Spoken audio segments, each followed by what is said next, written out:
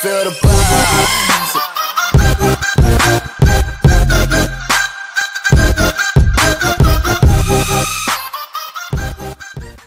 Hey guys, welcome back to another episode of My Spin on It. Today we're going to talk about one of my personal favorites, the Swincho Thor. It's also known as a clone of the metal-worn turbine V3. It's positively, stunningly beautiful, in my opinion. It's got that nice electroplated finish on it. Zinc alloy, so it comes in at 102 grams. It's pretty nice, pretty hefty. I like whenever my spinners got a little bit of weight to them. Now, like most bar spinners, it's got a little bit of wobble to it, but unlike most, since it's not real narrow, and it kind of narrows out, tapers towards the edge, it doesn't have as much wobble as most of your cheaper bar spinners.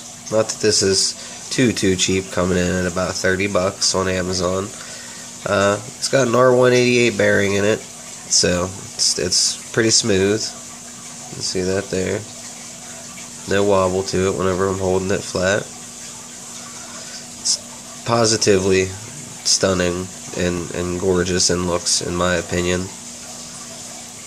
So yeah, I'll put a link for this down in the description.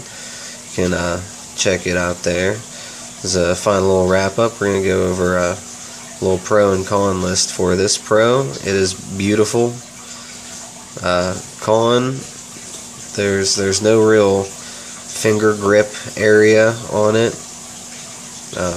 Pro, R188 bearing, so get you a nice long smooth spin. Gave me 320 out the box. Con, hot spots right in the middle of these fins.